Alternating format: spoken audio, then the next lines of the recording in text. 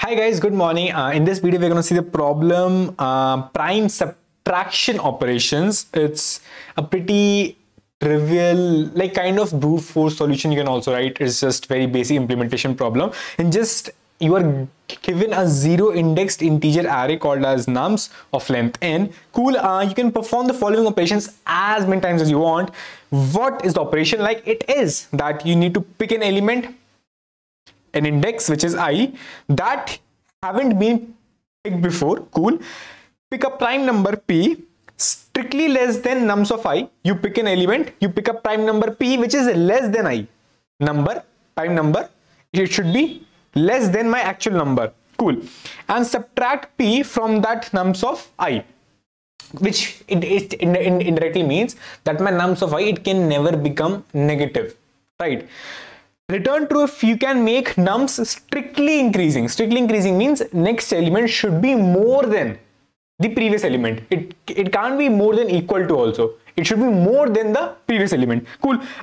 In the above operations, and return false if it is not possible, and so define what's the strictly increasing. So firstly, when we just read the question itself, what it is saying that we need to generate prime numbers, right? So if we want to pick up prime numbers, so firstly we should be knowing, okay, if you have a number, cool, but what all prime numbers I can pick? Okay, I know I can pick less than that, less than the particular number this, but what are the prime numbers? So firstly, as the constraints are pretty low, it is up till 1000. Although there are brute force algorithms to generate the prime numbers, but here I have just used Sieve, which is the most optimized algorithm to generate the prime numbers. So firstly, we can just generate, it is nothing related to the problem. We can just, by seeing the question, we can just say, okay, firstly, let's make sure that I have prime numbers, which are less than 1000, because my limit of nums of I is 1000. So firstly, I make sure, okay, in my mind, I have prime numbers, all prime numbers are available to me, which are less than 1000. Cool. Now, one task, kind of like problem statement, half problem statement I have picked up. Like now let's see what's the rest of the problem statement.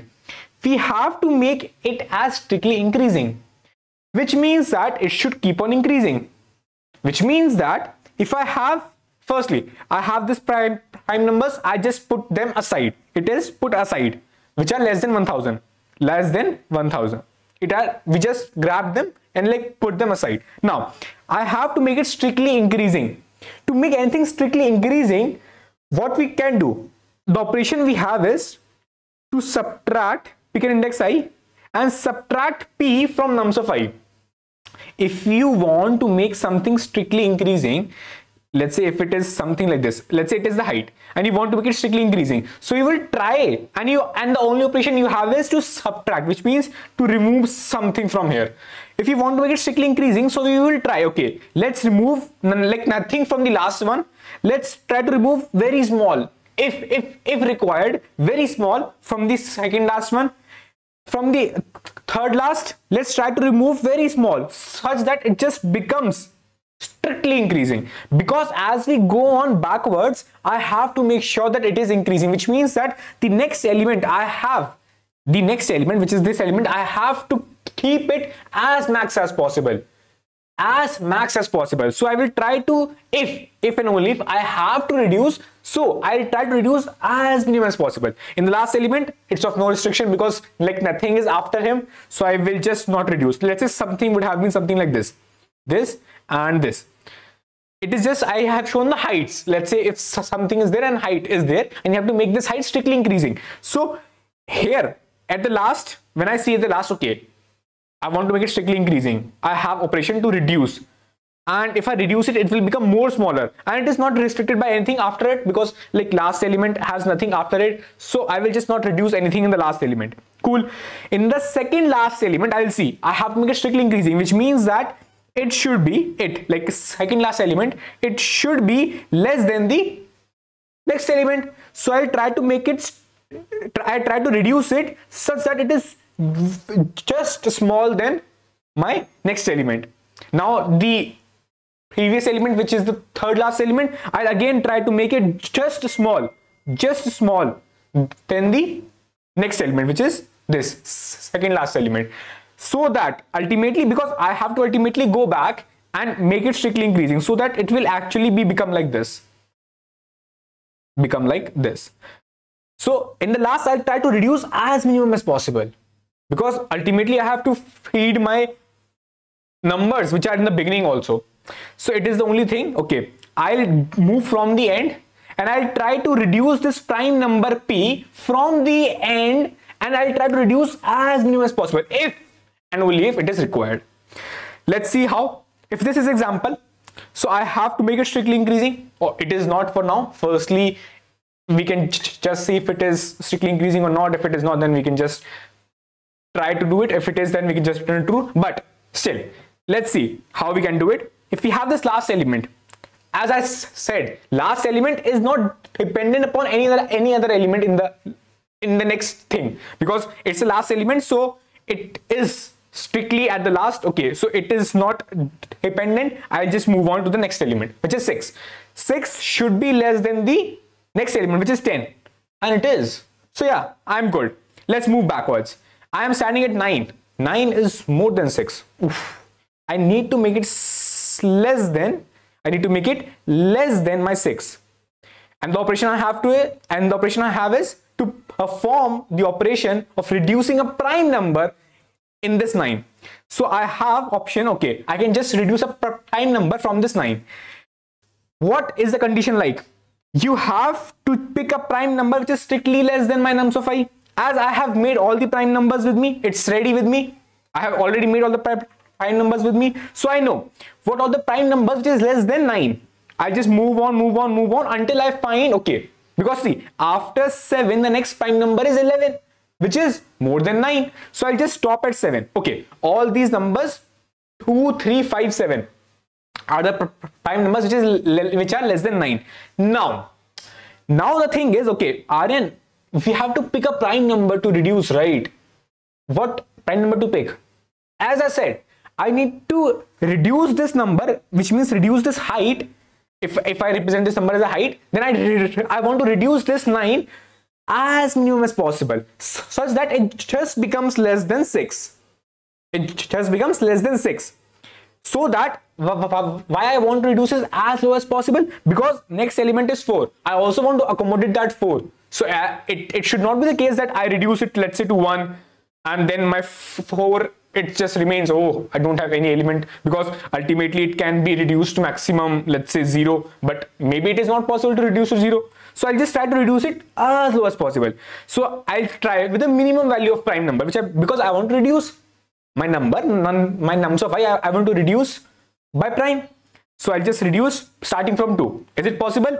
My 7 is still more than 6. Let's move on. Let's move on to the next prime, which is 3. Is it possible? I get a 6. Oh, but it is equal to. I want it strictly increasing. So still not possible. Let's reduce it. Let's reduce it more, which means 9 minus 5, 4. Oh yeah. Here was my 6. Here is my 4. It has become strictly increasing. 4 to 6. Oh yeah, it is a good number. So I can reduce a prime number 5 from this 9, and I could just get a number which is 4, which is less than 6, and I'm good. Now I just move on back. Now my new number, earlier it was 9, but now I have transformed this number because of this 6. I transformed my 9 to 4. So now the number is 4 and not 9. Now I have to make sure, okay, I have to reduce this particular 4, something that it should be less than 4, because next element is 4, right? I want it strictly increasing. Let's try if it is possible or not. Firstly, what are the prime numbers which are less than 4? Only 2 and 3. I just checked with 2 because I want to reduce as minimum as possible. I'll try with 2. I get a 2, which is less than 4. Voila, I am good. Now my array, like the element has gone and it has become a 2. Now the new array which has become is 2, 4, 6, 10, and I have greedily made this array such that all the elements are as maximum as possible. Thus it is the possible maximum array which I can make.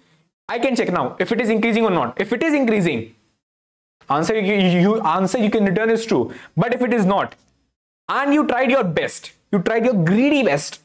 It is the best you could do. If it is not, then you will just return a false. It is the only thing which you have to do in this problem, and it's pretty standard. Firstly, I just used a sieve. If you don't know how a sieve works, I'm planning to make a video on whole number theory. So firstly, we'll start with graphs and then with number theory. So in that we'll cover. But meanwhile, you can just write on Google Sieve of Eratosthenes, and you can just get the sieve. But it is not required to use sieve in this algorithm, because you can also use an n-square algorithm to find the prime numbers. You can just standardly use an n-square algorithm to find the prime numbers, and it will be good. So it is just to find, okay, what all numbers are prime. You can just get it from this. When we have found, okay, all these numbers I have put in a vector called as primes. So I just get, okay, all these numbers are prime, and there are 168 prime numbers. I did not manually print all them. I just went on to wolfram.com. I'll just check it once quickly. What was the website? It is Wolfram, VOLFRAMA alpha. Acha, wolframalpha.com. By this you can just go and see in this website. By this you can just go and see or any mathematical operation. How many prime numbers are less than 1000? How many prime numbers are less than 100? What are the, like, any kind of things, okay, like you want to see, okay, how the numbers look like. You can just go and visit this, and by this you can just get a number, okay, how I need to optimize my algorithm. So it's a very good website, just bookmark it. And yeah, after that I had just get a new nums, because ultimately I will just try to make a new nums, and ultimately I will just check if this new nums is strictly increasing or not. When I'm trying to make that new nums, as I said, the last element will not be affected, because it's of no use to apply any operation of primes on that number. So it's just good. Last element is good. Then I'll just go on from second last element up till the 0th element, which means I just move on from the end, right? And I'll just check, okay, firstly I'll check if my nums of I is less than equal to my nums of I plus 1. If it is actually less, then it's of no use to apply any operation. I can just assign the value of new nums and I can just continue. But if it is not, which means my I is actually more than or equal to my I plus 1 element, then what I can do is I'll just go on to every prime number. Here, see, here I'll just break out. Here I'll just break out if my prime number becomes more than my actual number, because the condition was the prime number should be less than my nums of I. So if it is more, I have to break out. If it is less, I'll just see if by reducing that prime number I can actually reduce my number or not. If it is less, I'll just check, okay, after reducing that prime number P, is it actually becoming less than my nums of I plus 1 or not? If it is, then I'll just subtract that prime number and I'll just break it out, because I'm good, I'm done. Ultimately, I'll just go and check in this whole new nums array which I have formed right now, if the condition of strictly increasing is satisfying or not. If it is, then I'm good. I'll just return a true. If it is not, at any condition, if it does not satisfy, I have to return a false. So yeah, it was all that how you thought of why, firstly, you thought of making the prime numbers, then you thought greedily that how you can make it strictly increasing, so reduce very less primes as possible, and by the constraints you can easily see that, okay, n square would easily work, so you just try to use those prime numbers and try to reduce that. I hope that you guys liked it. If yes, then do hit the like button, it helps motivate a lot, and see you in the next video. Until then, goodbye, take care.